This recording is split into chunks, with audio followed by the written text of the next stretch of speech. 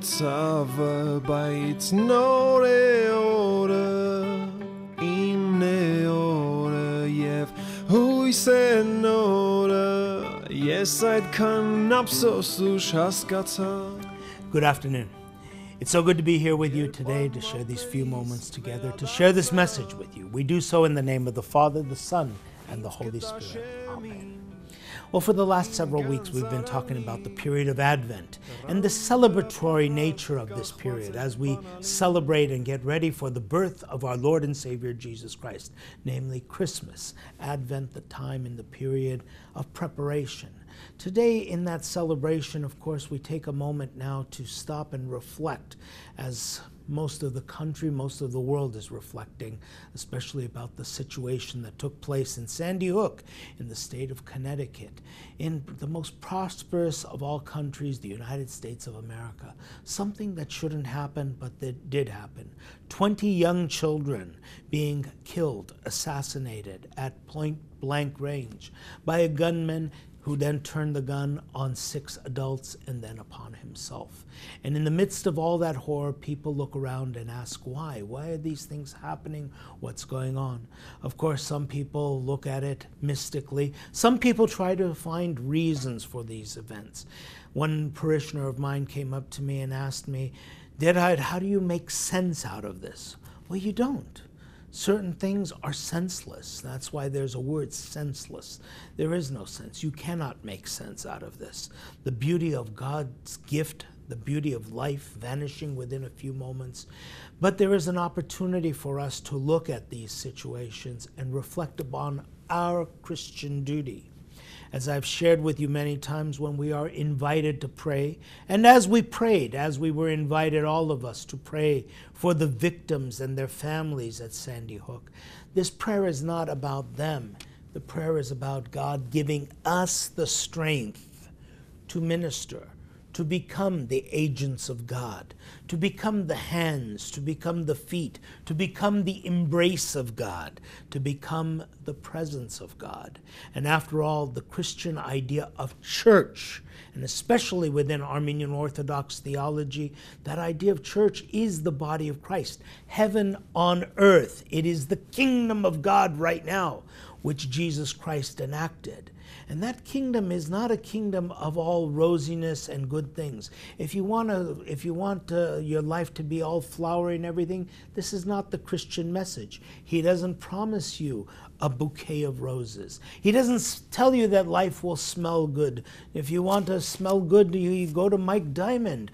But if you're looking for a life of challenge, a life that is real, Jesus invites you with what?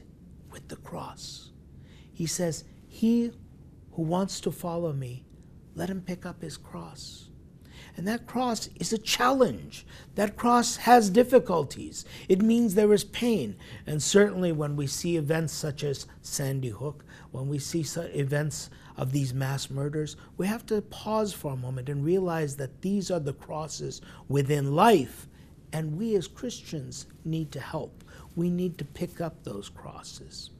You know, when this incident happened, it's very important for us to remember that in life, these incidents we can't escape because they are brought into our homes by television, by newspapers, by the internet.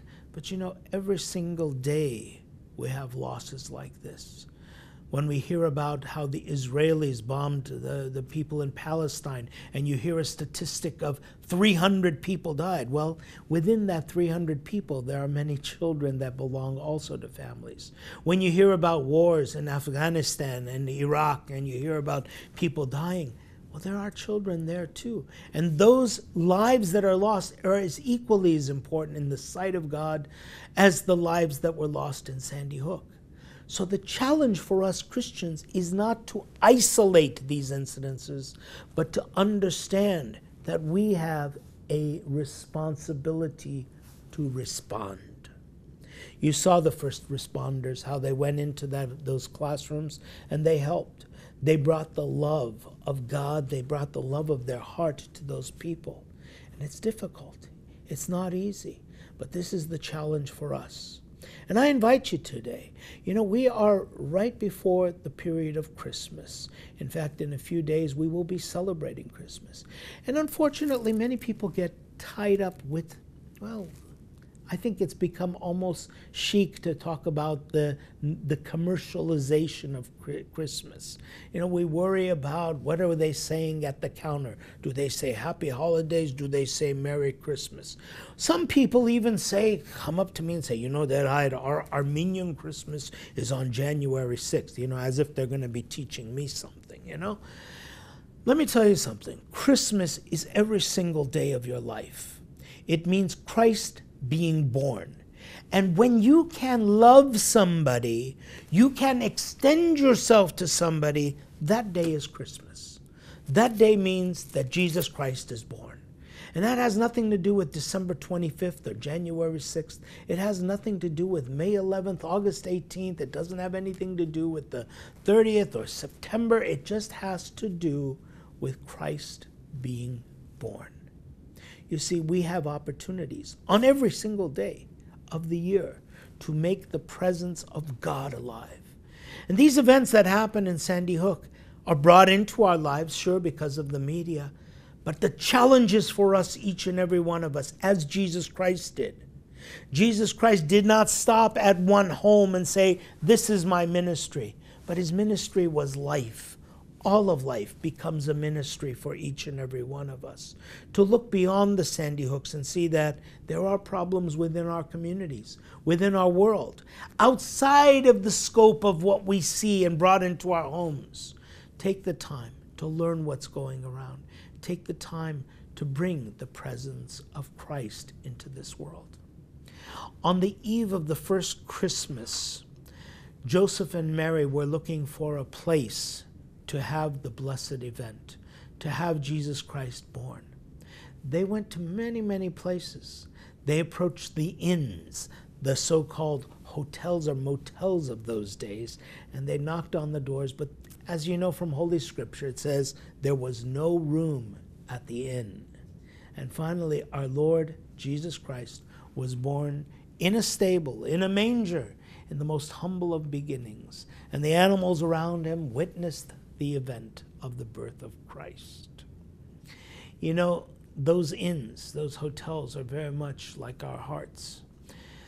Jesus wants to be born in our hearts. Today in this country, in the United States of America, the greatest country that has ever existed with all of its powers, we're talking about gun control, we're talking about ways of passing laws that will do this and that, about medical attention for those people who are suffering from mental illnesses. These discussions are going to go on. And unfortunately, there will come a time when people will forget this incident and will go on as their business as usual. The Christian can't forget. The Christian must be reminded that Christ wants to be born in our hearts, in our inn, in that hotel of our lives. And once Christ exists in us, all of these other things come into play. Because as our great theologian, Saint Nerses Shnorhali said, the name of love is Jesus. So when we talk about Jesus being born on Christmas, what is being born but love? Love wants to enter your heart. Love wants to be born into your life. And you become born again in love. You have that opportunity to reach out to people. And so I'm inviting you.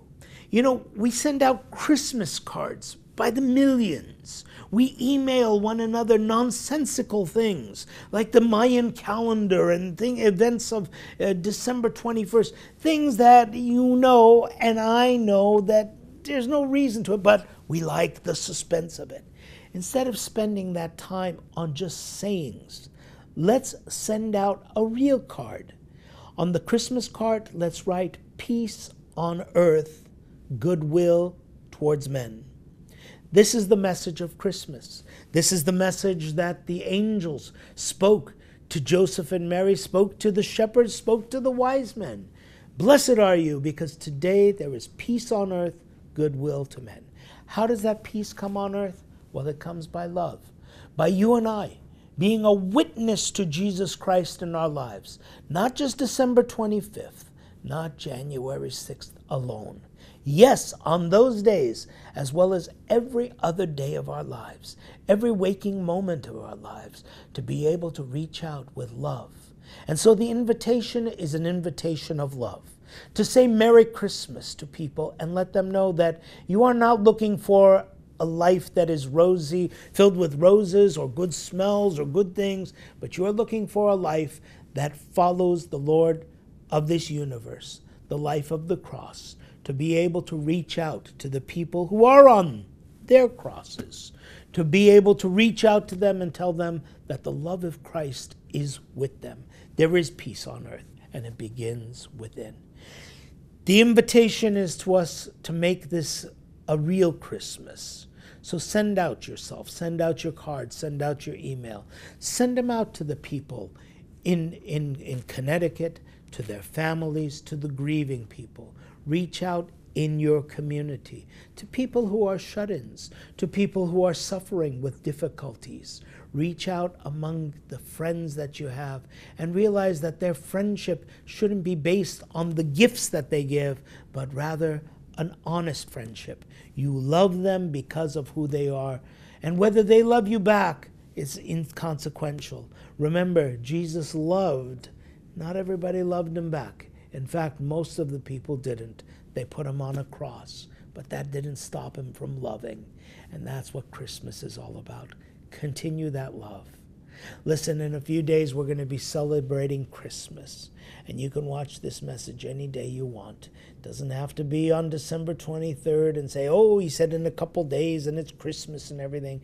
No, you can watch this message if you want on August 28th and say that, hey, in a couple days, it's Christmas. Yes, it's Christmas when Jesus is born. May the love of Jesus Christ be born in your life this Christmas day. Every single day.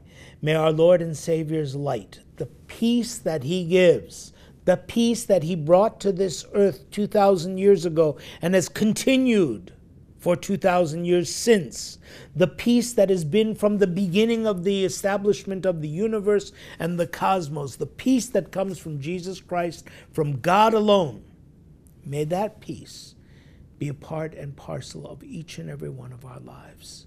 May this truly be a Merry Christmas filled with the blessings of God in your life. And remember to give praise and glory to the Father, the Son, and the Holy Spirit. Amen.